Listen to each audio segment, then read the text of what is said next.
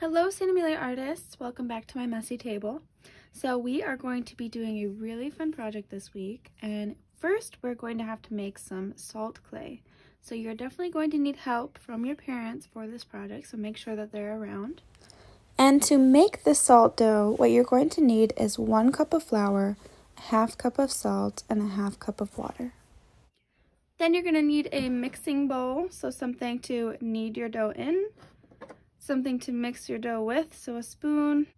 You're going to add your flour to the bowl that you're going to be mixing in. And you're going to add your salt. Mix that together a little bit. Then while you're stirring your flour and your salt together, start adding a little bit of water at a time.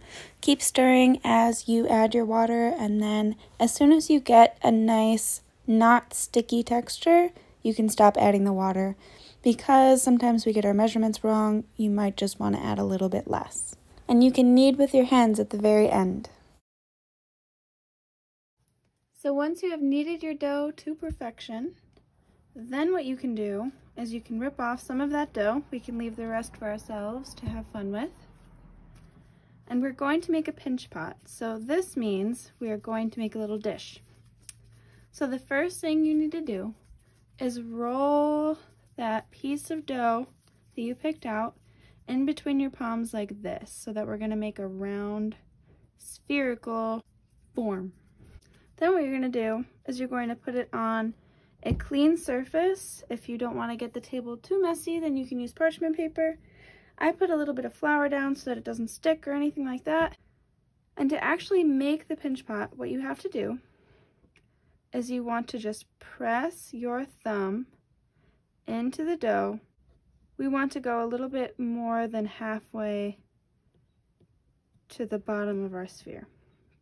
Once you've done that, then you can start pinching the walls of your pot and pulling the sides upwards.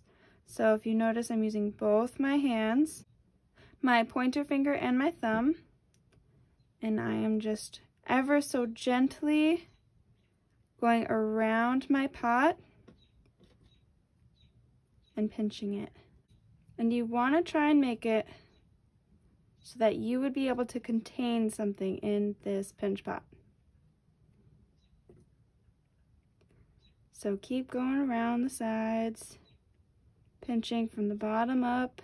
And then you're going to want to go ahead and go on top of the rim of your pot and tap it down with your pointer finger. So you want to make it nice and even. And you can try and smooth out the sides a little bit just by going with your pointer finger around the sides while keeping your other pointer finger on the inside of your pot. And you're going to want to smooth down the bottom of your pot as well. So the bottom inside, just making sure that it's nice and flat, everything's nice and smooth, and then we're ready to move on to any details. So once you have the basic shape of your pinch pot down, then you can get a little bit creative with it. So I kind of want to make the rim of my pot resemble a flower. So I'm just going to push out like I'm pushing out petals. You could use your finger for this too, but I'm just pinching the rim of my pinch pot so that it folds out and looks almost like petals. So clean it up a bit more, make sure you have it just the way you want it, because then we're going to either let this dry for a little while or we're going to bake this, which I'm going to, for the sake of time, bake my pinch pot.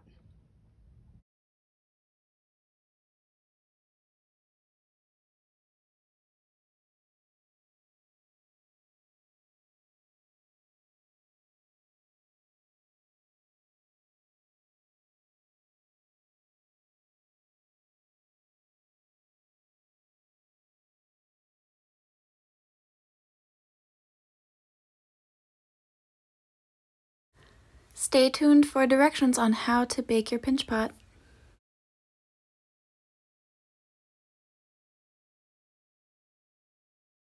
So once your pinch pots have been baked or have had time to dry, then you can decorate them however you like. So I'm going to use paint for mine. You do not have to use paint. Paint is not required, but you can use glue and glitter, however you'd like to do it. These are obviously, once you paint them or decorate them, they are not going to be safe for eating out of, so just make sure you pay attention to that.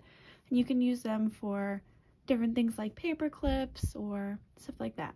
So I'm going to paint mine, you can follow along, and then it'll be your turn to get creative with this part. I also just want to add one very important point. You do not want to paint the bottom of your pinch pot, just so it doesn't stick while the paint is drying. So as always, please email me with any questions you may have. If you need an alternative to this project, you can let me know. I will share that with you.